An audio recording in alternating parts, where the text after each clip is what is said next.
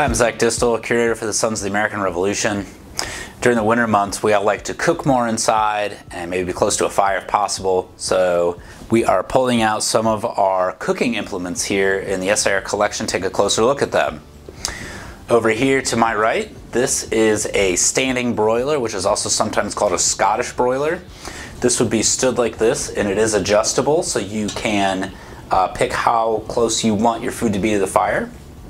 But this front face here would be faced towards the burning embers, and you could lay anything on here from fish to meat, bread, and it would just be used to do that, hot outside toasting or broiling. This is likely an American-made example. You can see the craftsperson took great pride in their work, and this would be a very welcome addition to a colonial or Revolutionary War era home.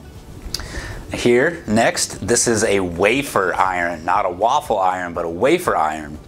And this one on the inside here, it's written in reverse so that when you make the wafer it would come out correctly, but it is actually dated 1767 and it has some initials.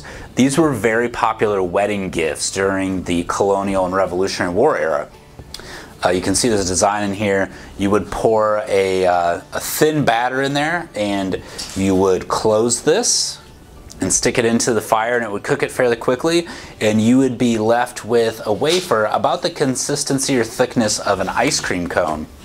Now these would be served for desserts, and actually during the colonial era they actually made what were proto ice cream cones. They would roll these wafers up and they would stick preserves or fruit in there, jellies, and sometimes whipped cream, and these would be served for desserts. Next in the middle here, this is actually Revolutionary War attributed camp stove or brazier. You can see the lid comes off here, and there is a rudimentary griddle in here with these holes. So this is something that would be used by a small group of men. You could use it for cooking. And the idea is that it's enclosed, so you don't need as much fuel. You wouldn't have to build a big roaring fire to cook something, so you could cook a piece of meat on here. Alternatively, if you're in a tent or if you're in winter encampment and you're in a small cabin, this could be used for heating. These were very popular with the Revolutionary War soldiers on both sides of the conflict. And so they could be used for cooking, heating. They're also lightweight and transportable. Next over here, we actually have a bread toaster. During the colonial and Revolutionary War era, bread was not made every day, so you didn't always have fresh bread. So they also like to toast it just like we do today.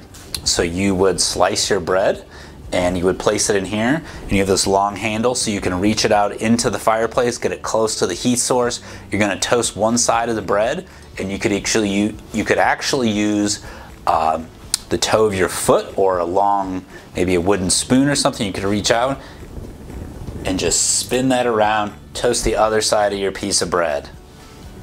Finally over here, this is what's called a spider skillet. It gets that name from these long legs. So just like skillets today that we use, this would be for sauteing or perhaps pan frying a piece of meat, but it has these long legs, and this is again because you're cooking on an open fireplace, so you don't want your pan sitting or your skillet sitting directly down in the coals. It's going to get far too hot and you're not going to be able to control the heat going into the food. So it has these longer legs, so you could rake some coals out from your fireplace onto the hearth, and then you could place this over top of those, so you could have control over that temperature. Alternatively, these have also been found in archaeological digs of Revolutionary War encampments.